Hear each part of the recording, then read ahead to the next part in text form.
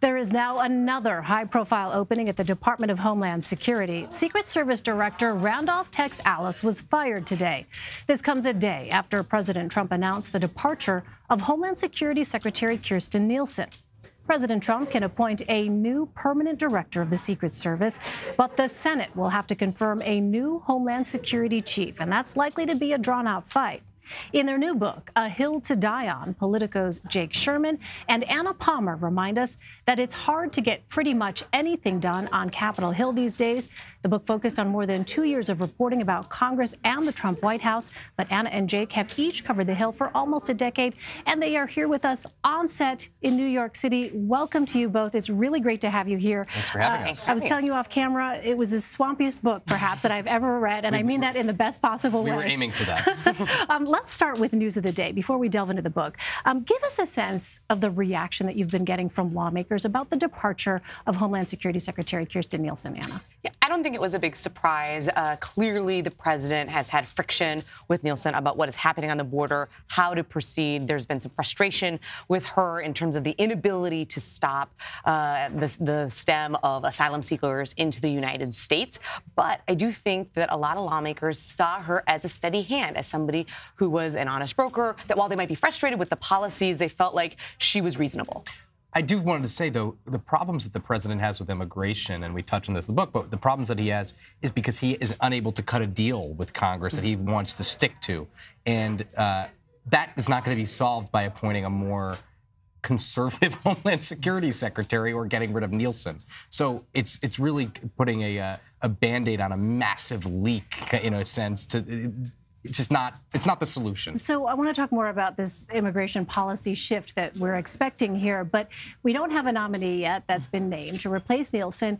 Nevertheless, what kind of fight, Jake, might we expect to see on Capitol Hill? Massive. I mean, unless the president puts somebody in the secretary job that's already been confirmed, it's going to take up a lot of time. You have to do days of hearings, then you have to have a committee vote and a floor vote. And remember, there's a lot of moderate senators up for election in 2020 who are going to like, for example, Cory Gardner in Colorado, is he going to want... Colorado is a diverse state that's even getting more diverse. Is he going to vote for a Homeland Security Secretary that wants to close down the southern border and deport a whole bunch of people? I don't know, but that's going to be a really tough vote. I mean, is there an appetite, Anna, for a move for some sort of tougher immigration deal in Congress right now? I think Jake and I were talking about this earlier today, actually. I don't think there's any appetite in terms of actually being able to get something done before the 2020 election. I don't think a lot's going to get done. The Senate has already really moved to just basically confirming judges at this point. So getting an immigration deal with 2020 in the background is pretty unlikely. So let's talk about 2018, because, Anna, in the book you write about the GOP's decision to focus on fear when it came to sort of the messaging for the 2018 midterms. You discuss this meeting held by then House Majority Leader Kevin McCarthy, writing, quote, "That morning, he urged the dozens of Republicans gathered to forget the positive messaging on the economy that the GOP had publicly been touting. Instead, he implored them to go sharply negative on the issues that mattered most, safety and the Democrats' efforts to turn America towards socialism, destroy health care, and raise taxes." So why? Why the turn to the negative? I mean, clearly Republicans originally thought that they were going to run on tax reform. They made it a central issue for why their rank and file needed to vote in support of this package. It never went off anywhere. The American public doesn't like it. And so I think what you saw was polling that McCarthy and others saw on the Republican side, making them very nervous about what was going to happen. And so they felt like fear, and particularly even see the president doing it right now in this kind of cry about how Democrats are becoming socialists as a way to try to make sure that their base turned out. Yeah, what are the implications here, Jake, for 2020 then, given what we saw take place in 2018? Yeah, I mean, fear is a very sharp and useful tactic for people looking to win political office, right? I mean, Republicans felt like in 2018 they had to make their opponent so tarnished and so unpalatable that they would win, because we know in the first midterm of a president, the president's party usually loses seats, something the president really never got his head wrapped around. So I assume that we'll see that in 2020 if almost definitely the Democratic candidate is going to, at least for some period of the race, be more popular than Donald Trump, not for the whole race, but perhaps for part of it. And the president is most likely going to look to tarnish that person, too. I want to take a step back for a moment. For viewers who might not be so familiar with the swamp and how it operates, can you just talk about your access, how it was you were able to report some of these things? Because clearly there were some very sensitive negotiations at various points that you report on in the book. Anna, can you just sort of spell out what kind of access did you have to lawmakers and to the president himself? Yeah, absolutely. I think that is one of the key things for this book is that we have been embedded on Capitol Hill for years. So we know members of Congress as people, not that they were friends, we're going out to dinner or anything, but there's a real long-term relationship and a sense of trust in the sense that they know we're doing our job and we know what their job is. And just in the sense of the Capitol itself, there are places actually where just lawmakers and just reporters can go. So you really get a sense of being able to talk to them. And in the White House, we talked to a lot of staff. We sat down with the president actually and had an extended conversation. And he was pretty forthcoming with how he viewed Congress and where he thought they would be able to work together and where they wouldn't. What surprised you, Jake, when you sat down with the president that maybe you weren't expecting to hear?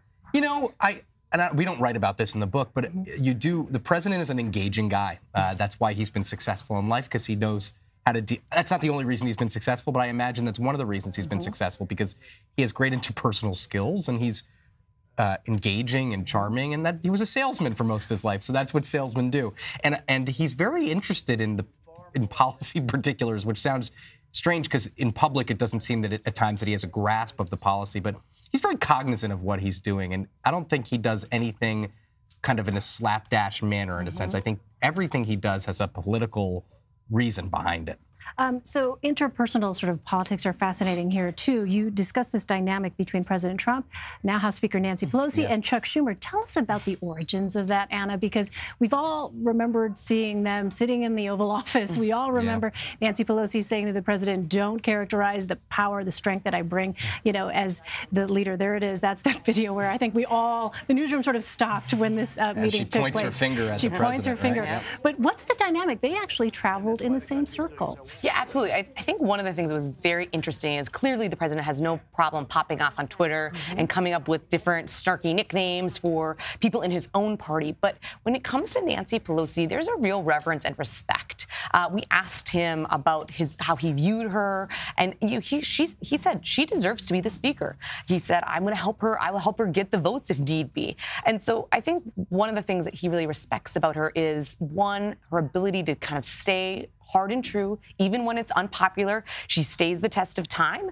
And two, how well her ranks follow her. I think that's one of the things he says in the book to us is, you know, Democrats are lousy politicians, but, you know, he was very praising of how they are able to stick together to the end. And what about Chuck Schumer, Jake? Tell us about that history between the president and Chuck Schumer. Yeah, the president raised money for Chuck Schumer not too long ago. We're not even talking about 20 years ago. We're talking about in the last 10 to 15 years. Which he brought up in front of a room full of other Republicans. Yeah, and has brought it up many times, to be fair, is that he says he was one of his earliest donors, which is not true, and one of his biggest donors, which is also not true. But listen, they both kind of grew up as people in this city, in New York, and traveled to Democratic circles. I mean, the president hosted a fundraiser for Chuck Schumer's Democratic Senatorial Committee at Mar-a-Lago. So it's like your brain just wants to explode. Yeah, and if you think about it, and this is something we kind of allude to in the book, but who would President Trump have more things in common with? Chuck Schumer and Nancy Pelosi, two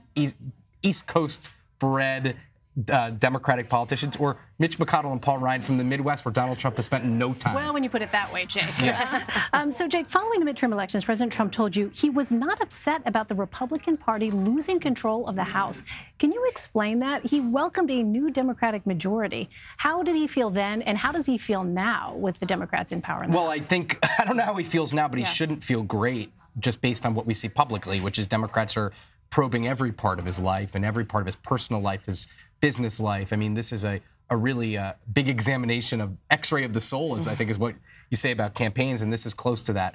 The president said before right after the midterms, before Democrats officially took over, that he would be able to cut deals with them. He thought Republicans were too particular in legislating. They had too many changes they wanted all the time. And he seemed sick of that dynamic. And he said to us something like, now I could just say, Democrats, bring me what you want to bring me, and I'll take a look at it and see if I want to sign it. Of course, that doesn't comport with reality as we know it, just based on basic legislative principles and kind of middle school civics. But it shows that he really didn't fully expect what was coming his way. Last question is for the both of you. Who do you think is the most powerful person in Washington? Anna, I'm going to start with you. I think by far Nancy Pelosi. She clearly stood up to the president with the shutdown, and he backed down. And I think she is going to be the person who's driving the agenda. If the president wants to get anything done on his agenda, whether it's healthcare, which he's just most recently brought up in a long shot bid to get something done there, he is going to have to lock arms with Nancy Pelosi, and she clearly has very strong control of her chamber at this point. All right, Jake, what do you think? I think it's Pelosi, but I think we shouldn't discount Trump, and I'm only saying that now because Anna said the same answer that I had. So no, but listen, the president still has a role, right? He still has the veto pen. He still could sign bills into law. I would think he would say so. Yeah, and remember what Bill Clinton said after he lost the House: the Constitution makes me relevant. The Constitution makes Donald Trump relevant because he does have the power to put things in law, but he's already talking to Nancy Pelosi about potential deals. We don't expect much of that, but still important to keep an eye on. So fascinating to watch. Jake Sherman and Anna Palmer, great to have you both here. Please come back anytime. Thank you.